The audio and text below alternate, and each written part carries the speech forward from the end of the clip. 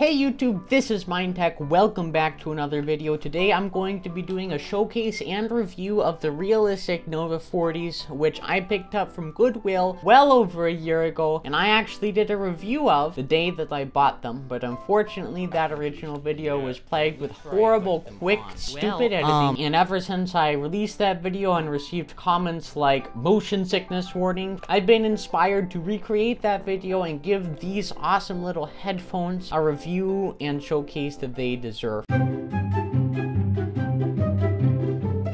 Just to give you some background information on these, they were released in the 1970s, we're not sure when, from RadioShack, and they were geared towards a mid-range production environment, and you can tell that they were not geared towards the mainstream consumers because of this jack right here. This is an irregular jack which can only fit in production equipment and maybe some weird hi-fi setups, just like the jack that I have on my modern headphones, but the difference is that you can take it off and it changes into a 3.5 millimeter, which fits into any regular stereo setup. These, on the other hand, it is not removable, so it really limits what devices you can plug it into. I'm also not sure about the MSRP on these. There's really little information on the web about them, but today you can pick them up for around $15 to $45 on various secondhand sites. I'm not sure if they're worth it. First of all, it's a miracle that they actually work. The sound quality is not that great. They lack pretty much the low range, the mids, and the highs. I'd like to give you a sample from my board with some voice. Even for the 70s, like I mentioned, these were mid-range,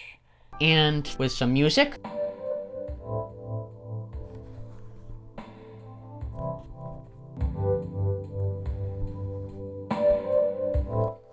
I'd also like to compare them to my $80 Audio-Technica ATH M40Xs. I have to bump up all three of those channels on my mixer board, or at least somewhat satisfied.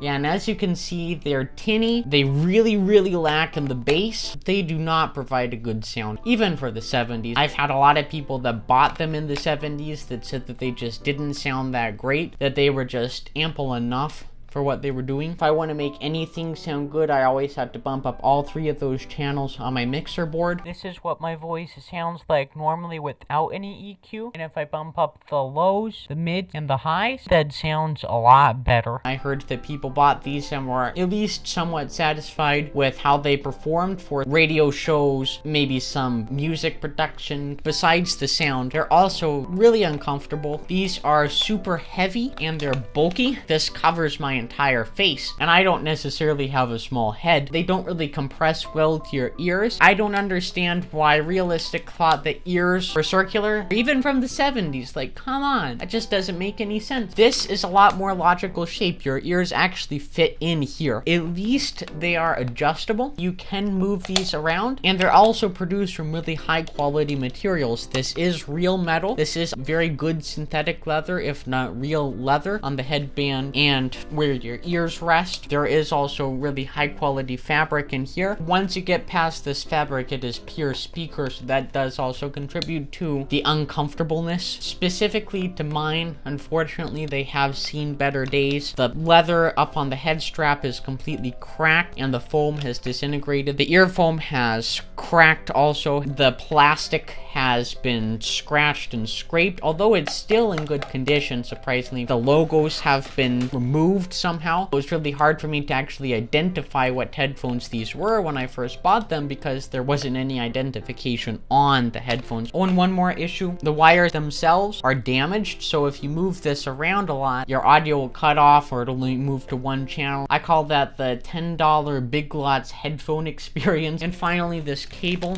has completely trailed out and separated. A coil is supposed to look something like this. Clearly, the owner did not treat it well. Probably got some really heavy use in a studio environment somewhere, and I hope the previous owner loved these as much as I do, because these are awesome. Like a lot of people have said, they might add them to their hi-fi setups, not because of their hi-fi sound, for the aesthetics. They just look retro They look cool because they are retro. They exuberate the 70s. They say this is gonna get work done. They've had a very prominent place in the back of my setup for about 2 years now. Right next to that vinyl disc, this Sony Walkman that I purchased at the Goodwill, and my previous microphone, the Blue Snowball, which does work still really well, but it also looks kind of retro. These have contributed to a really nice aesthetic in my videos, and I'm really happy that I decided to pick these up. I hope you enjoyed this showcase. Hopefully it was a bit better than the last video, and I'll catch you all in the next one.